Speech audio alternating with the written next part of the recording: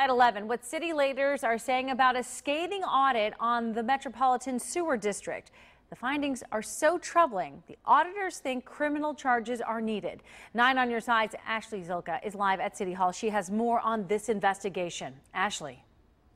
Well, Tanya, for the past 3 months, an independent investigative team has worked on this audit. Now, their findings are disturbing, and the mayor says the city has inherited an ugly mess.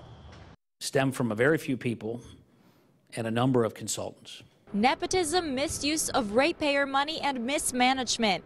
This 50-page report recommends possible criminal charges for the Metropolitan Sewer District former director Tony Parrott. In this case, it went to an extreme. Jim Gatz led the special investigation team. He says there are certain areas that presented the greatest risk for taxpayers, including the MSD's extensive use of consultants and contractors. There were consultants managing city employees and performing those employees' annual reviews. Gatz says MSD's Student Intern Academy jumped from 16 high school students to almost 100, costing nearly $1 million every year. In order to fund the program, Parrott, his deputy director and superintendent, started a foundation. Extensive consulting and legal contracts supporting the foundation were paid for with ratepayer funds. The big question now, would taxpayers be paying less if these incidents never happened?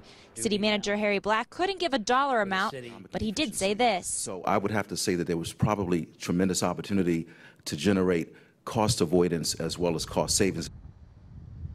Now, as for Parrott, we are told he was interviewed for this report and was fully cooperative. The mayor will now send this report to the Hamilton County Prosecutor and the Ohio Attorney General's office for further investigation.